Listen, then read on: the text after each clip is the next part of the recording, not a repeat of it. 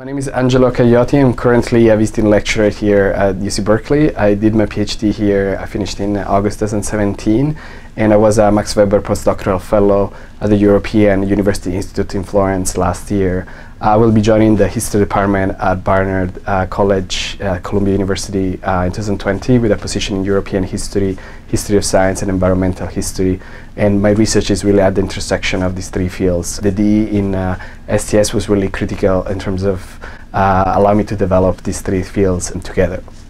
So in terms of my research, I work especially in the history of colonialism, European colonialism, from the angle of scientific experts and environmental sciences. So this by nature was really a very interdisciplinary type of research that I could really sort of come up with and develop because of the training that I received, not just in history of science, but also in STS more broadly.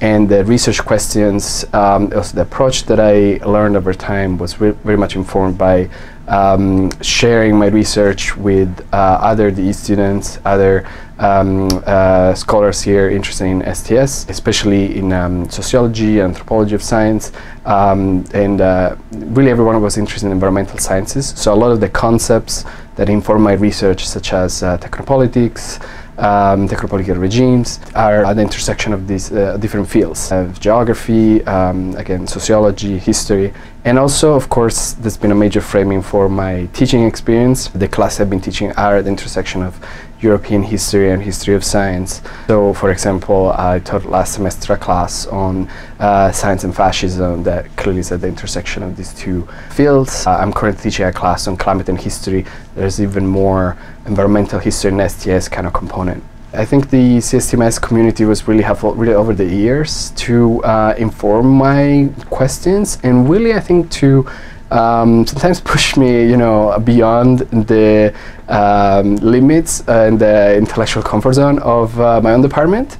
And so really the challenge, but also the opportunity to have to, say, explain my research to scholars and colleagues, other graduate students, in different fields, is something that proved very helpful later on, especially, for example, the job market, or during my postdoctoral research at the European University Institute, where basically every time you need to talk with experts in other disciplines, you need to be able to translate your skills and your interest in the language of the social sciences beyond, in my case, history or other disciplines. So that really is something that I learned to do step by step here. It was the CSTMS community was very much the place to develop this training that you wouldn't normally get in your own department. That's definitely the biggest asset for me over the years in being part of the community here. I think one of the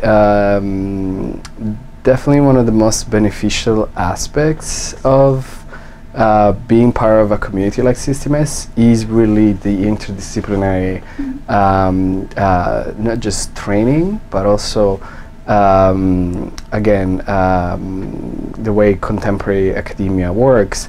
It really is crucial to be able to establish connections and collaborations across departments, across fields.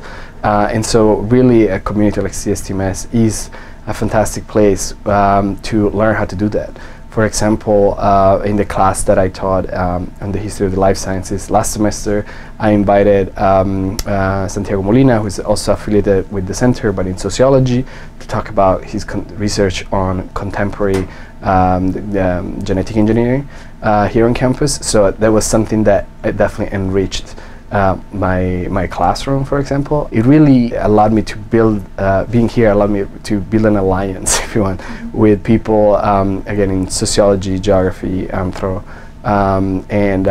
so that really is a unique aspect of joining an interdisciplinary community, and it's something that really pays off even after finishing the PhD, even more actually.